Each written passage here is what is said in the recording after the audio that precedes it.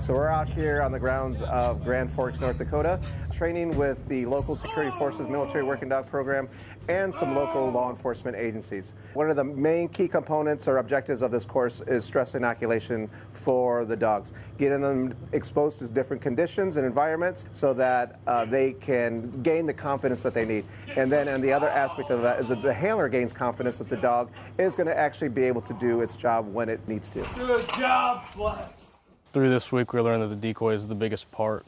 The decoy is the one that has to understand what the dog's doing.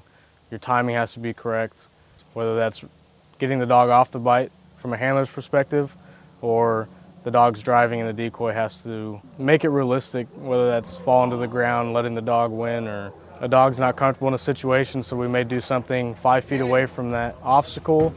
They get on the bite and then we pull them into that obstacle. And it's getting the dog comfortable with those bites. Sometimes the dogs get a little bit resistant to these types of scenarios because they've never been exposed to them.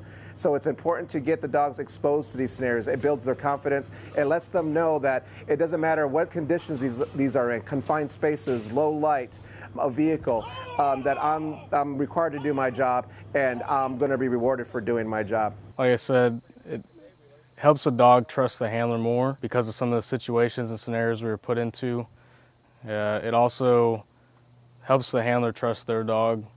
And then when we're doing training with an overwatch, essentially, the dog's getting used to almost like a real call out. There's going to be more people around. So training in those scenarios, the dog is trusting friendlies and still looking for the target or the subject. Decoy development is the foundational work that we do to get all the handlers to understand how important a decoy is and give them the basic foundational tools so that they can help each other as handlers and help other departments and agencies as well.